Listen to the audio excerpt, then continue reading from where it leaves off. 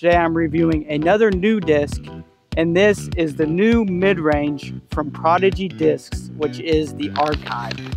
Welcome to Cash or Trash.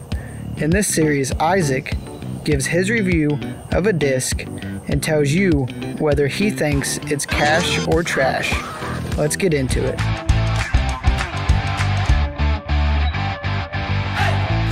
Welcome into another Cash or Trash. Today I'm reviewing another new disc, and this is the new Midrange from Prodigy Discs, which is the Archive. The Archive is Isaac Robertson's disc that he made with Prodigy.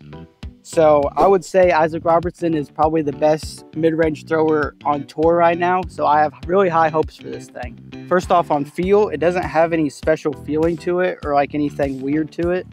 It feels and it looks like, I would probably say, a buzz or just a basic mid-range. I've seen really good reviews online about it, and I've seen that it's just like kind of a straight to overstable mid. So let's give it some throws. My first throw with the Prodigy Disc Archive.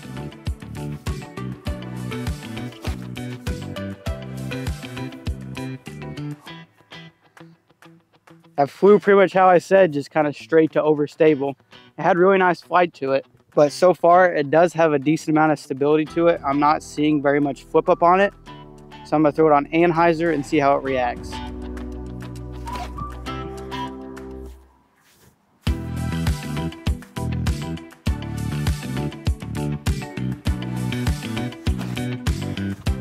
There we go. I do think this thing has quite a bit of glide to it, which is very nice with the stability of it, because you can do a nice like pushing hyzer, which is a shot I don't do very often, but maybe this disc will make me do that shot.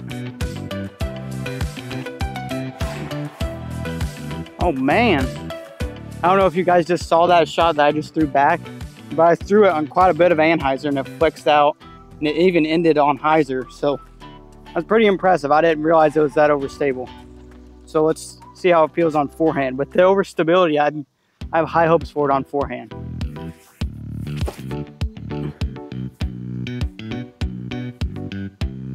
Oh yeah, that was really nice. Oh my goodness. The Archive is very nice on forehand. The overstability, it's not like any other mid-range where normally on forehand, they're not very torque resistant, so they'll turn over and flip. This thing is not the case. Very nice on forehand.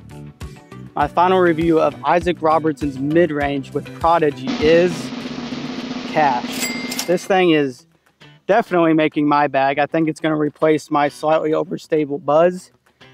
On backhand, this thing flies really, really nice. It has enough overstability where you don't turn it over, but you can do nice flex shots with it.